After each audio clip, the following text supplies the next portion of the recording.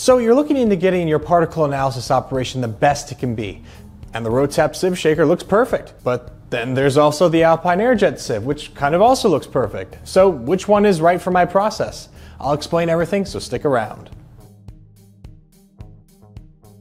Hey there, what's up? My name's Andrew Kotlar, and there's quite a few options when it comes to choosing particle analysis equipment. There's all the different Rotap models, computer particle analyzers, test sieves, and the Alpine Airjet sieves. But the main two that are often compared are the Rotaps and the Alpine Airjet sieve. So, is one better than the other? W.S. Tyler has been a leading manufacturer and innovator in the particle analysis industry for over 110 years, and we strive to help your particle size analysis process be the best it can be. So, in this video, we'll compare the two in material type and size, cost, noise level, installation, ease of operation, accuracy, time and speed, data and reporting, and lastly, maintenance.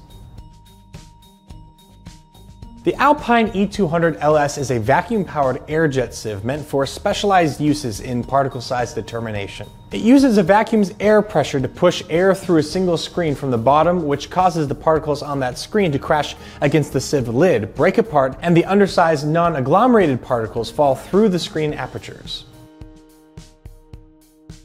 A Rotap is a particle analysis machine that is used in all kinds of industries to test and separate particles. An oscillating motion is used to shake particles down through a series of different test sieves. Basically, the machine holds a stack of sieves and then shakes the stack so that the material falls through each sieve and gets collected at the different size openings. The machine was created to get consistent, repeatable results that are way more reproducible than hand sieving.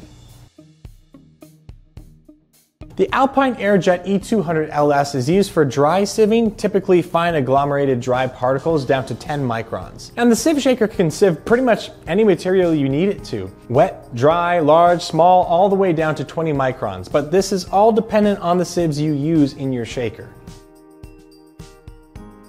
So there's 4 different software levels available with the E200 LS depending on your needs. So essentially your airjet sieve can cost you anywhere between $10,300 and $18,600. There's a lot of different models for sieve shakers, but a good estimate when it comes to cost is around $1,507 to $6,630. But this only includes the sieve shaker itself and does not include the test sieves that you'll need.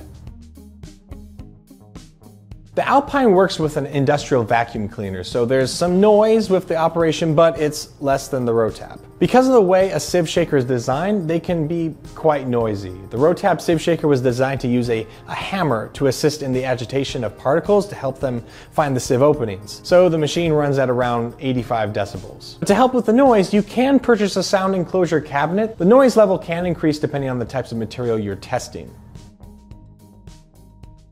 For the Alpine, installation is dependent on the needs of the customer. If it's just the E200 LS Basic, you can connect it to the scale, hook up the vacuum and the power source, and start measuring. But if you're doing a full-scale E200 LS security level install, it can take up to 2 days on site to get the device fully connected to the network, program in all the appropriate users, create your audit trail, and occasionally complete IQ/OQ documentation. As for the sieve shaker, it's basically a plug-and-play unit. An instruction manual is included to guide the setup, but it's nothing a lab technician or operator can't handle. There's a few parts to set up, and then it's as simple as plugging the machine in, adding your sieve stack, and you're ready to run your samples.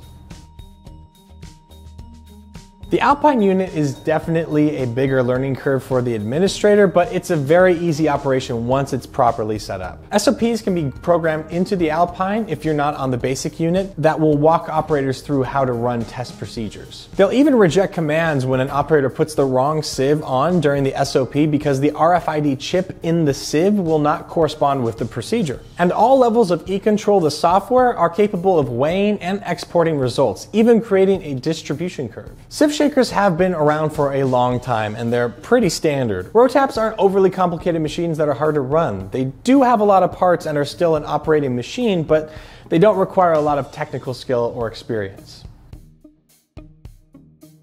Since the E200 LS sieves one screen at a time with the ability to break up agglomerated particles, the Alpine is extremely accurate. As long as the material types and representative samples are the same, you'll yield repeatable results. But as far as repeating the same results with the previously tested materials, that's more tricky. The undersized particles that fall through the sieve during your analysis will be carried through the sieve and into the vacuum to be later disposed of. This makes running the exact same material twice kind of impossible. There's peripheral devices like the cyclone that will collect the fine materials after testing. This can be added to your E200LS, which will remedy the problem. So for the row tap, one of the main things to keep in mind when sieving with either test sieves alone or in the sieve shaker is human error. Even though the row tap is doing the physical shaking motion, there's still a possibility for human error in reporting or analyzing.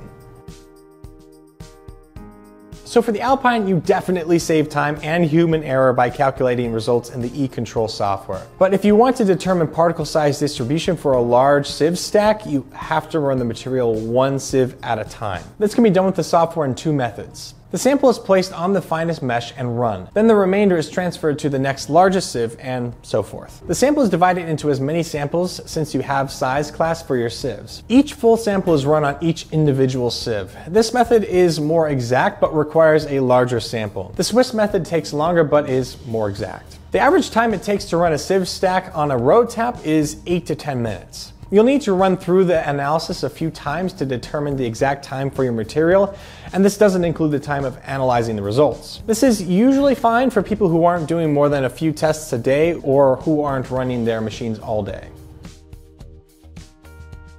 The reporting is extremely precise on the E200LS. Depending on your needs and your software level, you can either have the results calculated and recorded in the Alpine, you can have every test result immediately printed for record keeping, or you can have everything archived and e-signed on your audit trail. When doing a sieve analysis with a sieve shaker, you're getting particle size distribution analysis, which means you're able to test each of the samples in each sieve. As far as information on each individual particle, you're kind of limited, and the data recording must be done manually by a technician.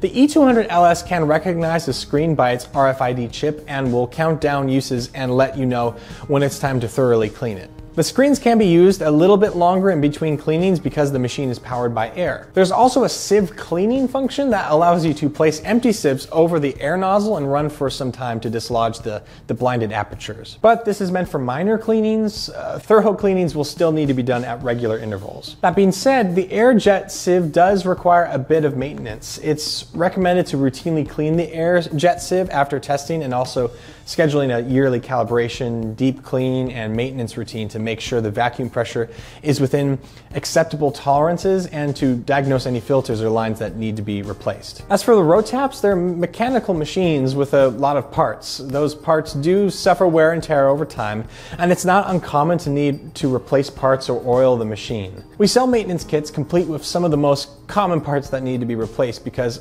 although it happens, usually the problem can be solved in-house.